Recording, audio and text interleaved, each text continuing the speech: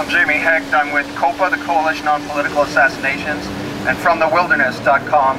Among the reasons why the Kennedy assassination is so significant, and indeed so heartbreaking, is the fact that he had made concrete withdrawal plans which became official United States policy, not some speculative option still being debated in the Oval Office. He had crafted and signed National Security Memorandum 263, which called for the complete withdrawal of all United States personnel from Vietnam by the end of 1965. However, with his death, as John Judge pointed out a moment ago, within 72 hours of the murder of the President of the United States, Lyndon Johnson and his cohorts had reversed that policy and begun an escalation in Vietnam which resulted in 58,000 American dead.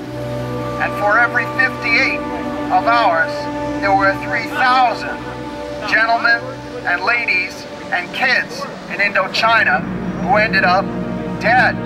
And this does not account for the figure who wound up maimed, blind, deaf, missing limbs, lifespan shortened by Agent Orange and other chemical warfare agents used by the United States.